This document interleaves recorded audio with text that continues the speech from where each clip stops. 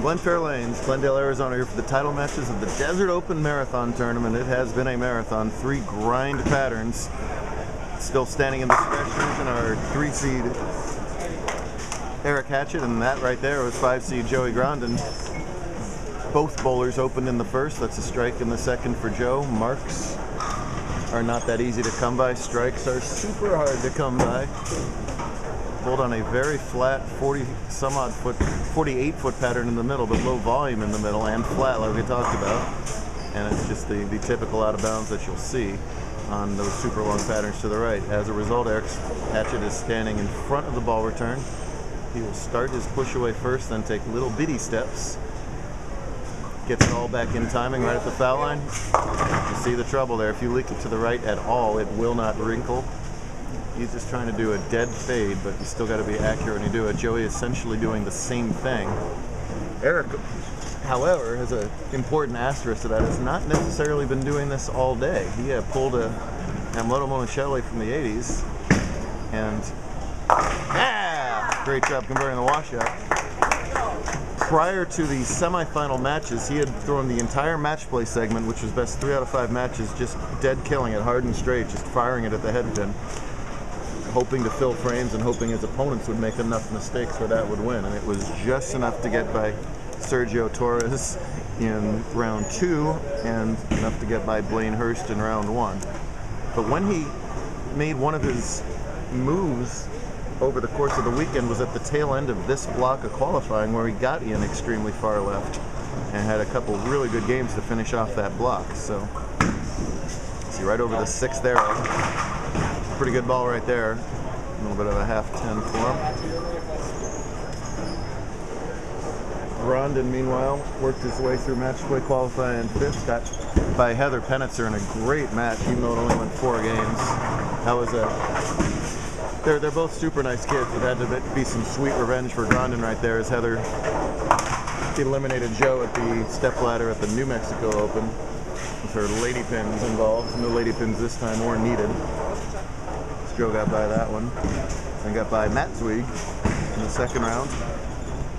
And then pulled the upset off over top seed Russ Oviatt, who looked like no one was going to touch him this weekend. Russ was brilliant on all 3 patterns.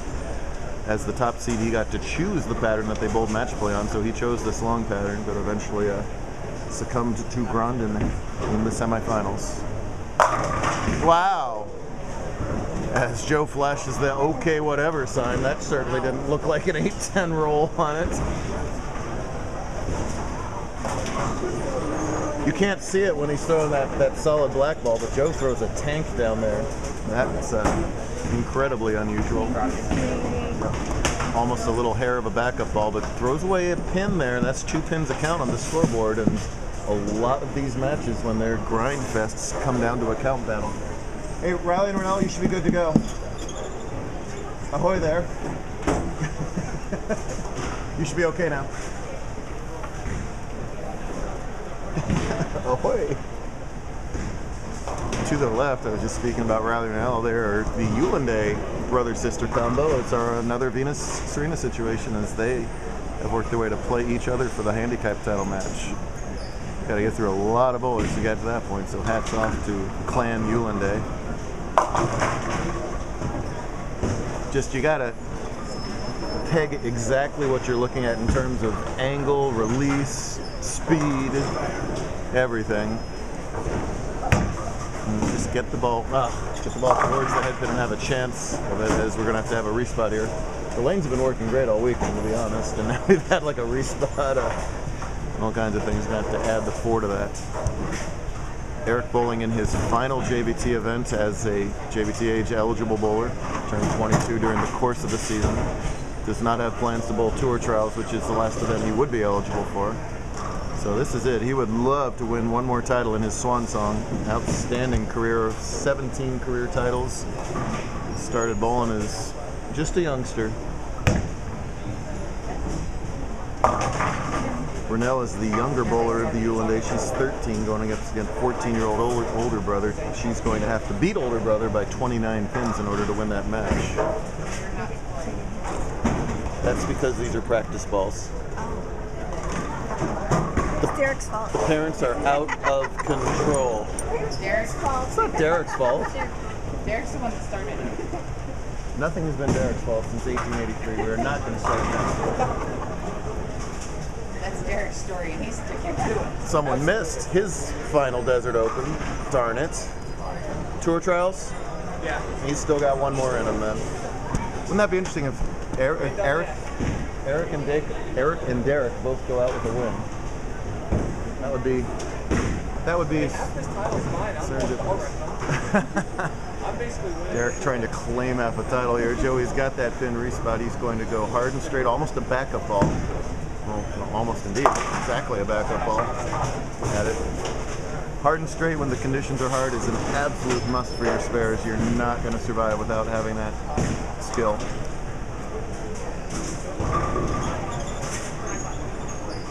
So Eric continuing with the game plan that Derek suggested of getting in front of the ball return and doing that very, very steep fade shot. I mean, part of it is judging your opponent's pace too.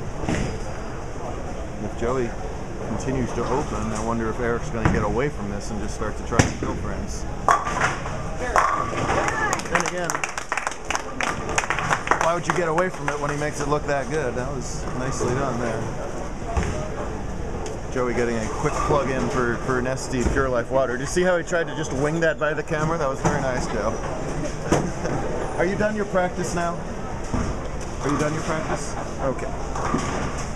They have the practice session that would not end over there with the continuously.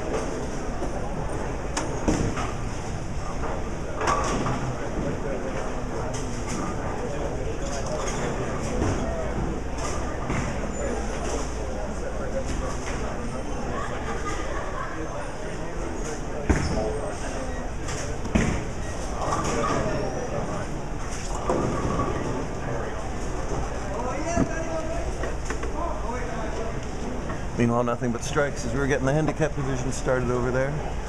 Joey caught one in the fifth for his first mark on the right-hand lane,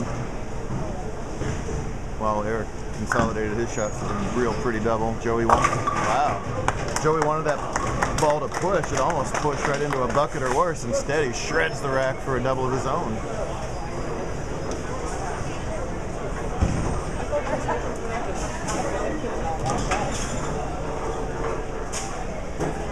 Takes the lead with that double. Hatchet trails by 8. We can go back and forth and have him in the lead if he can strike here in the 6th.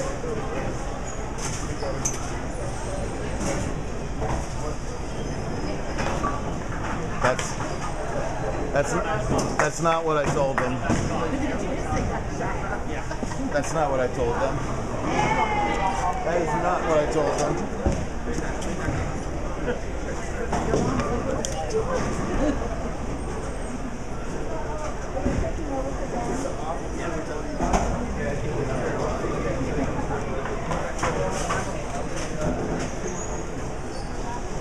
The mechanic called him and said, oops.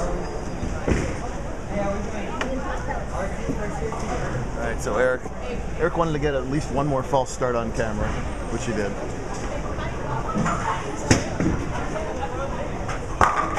Alright. When you play super deep here at Glenfair, you get a lot of those double dribbles. So you gotta get that in just the right place. He did. He's caught the triple. He's regained a 2-pin lead, which he can extend to 12 as he's up quickly here on the left-hand lane. 7th frame Desert Open title match.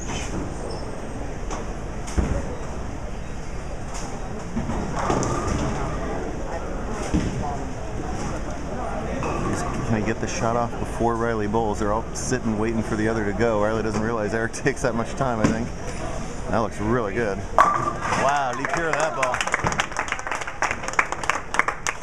I guarantee you he really wants that one more win before he's done as well, too. Hasn't done as much winning as he had probably hoped for this season. He's had some really rotten breaks in title matches the last few years of his career, so this would go a long way to erasing some of those baddies.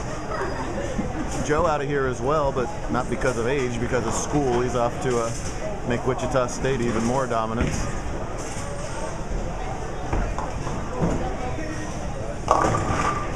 And that ball was leaked off early to right. Kind of lucky to only leave the 2-5, though that's a tricky little spare down there. By the way, you're welcome, Wichita State, for Wesley and Joe and Tez and Christian and about 50 other people I'm forgetting through the years.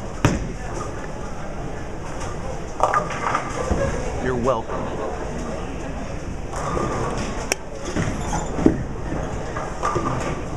Wow, so he switches to the other ball and does the backup ball thing. That's interesting, but got the job done.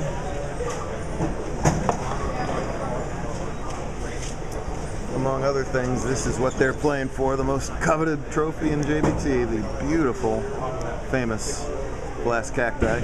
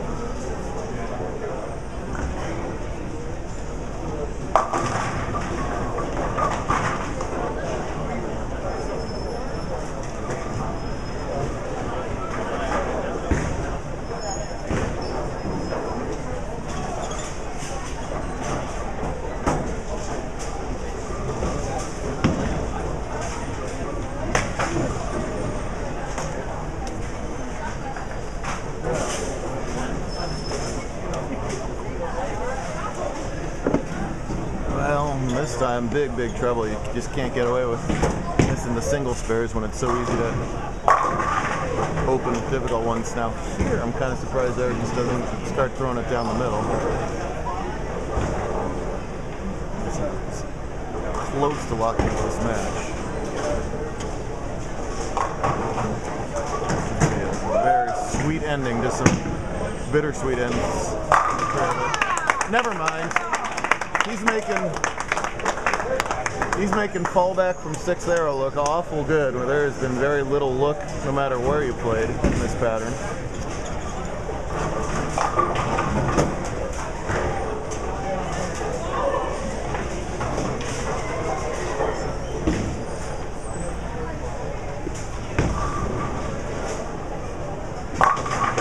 It's amazing how one win makes a lot of the bad ones go away. And no face paint. No real major shenanigans. I heard nothing about any lost bets this week. There was no mini golf catastrophe this week. Through the ups and downs, it's been a joy to have him around, and he got the storybook ending he was looking for.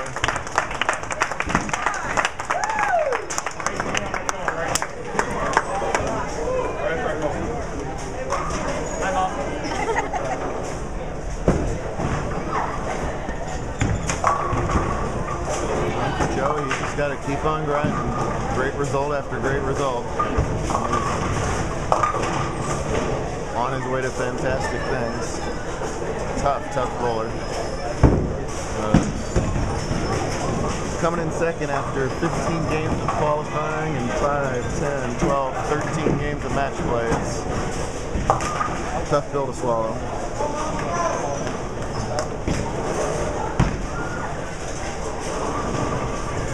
I'm sure you turn into part 2 to watch Rennell and Riley go at it for the handicap title.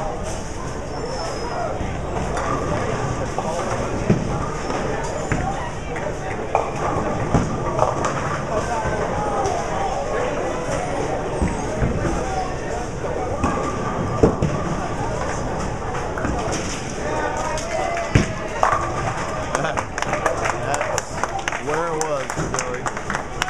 Should have, could have been.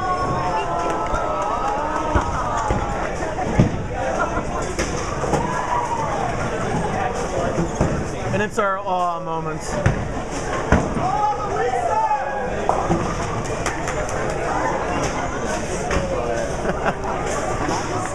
Amazing, this was fixed. It's Hatchet's last turn. Of course he has to.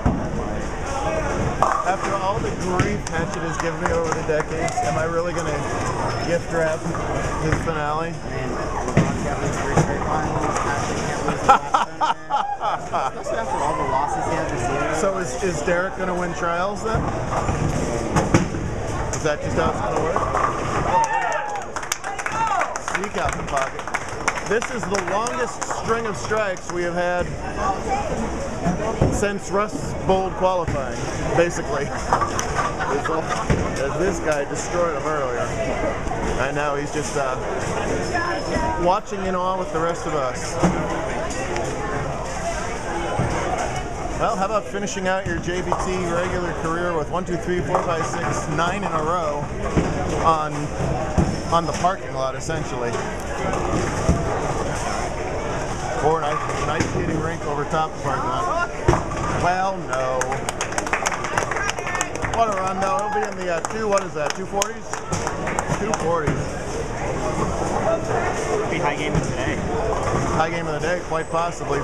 And title 18 for the old man.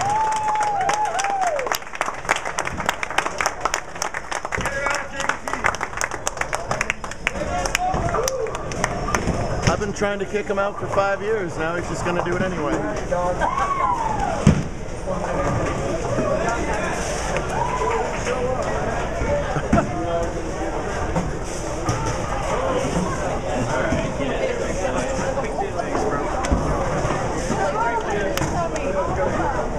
Oh, Jesus, Jordan.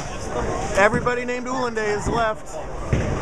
Should be an exciting handicap finale. We'll have that in just a couple minutes.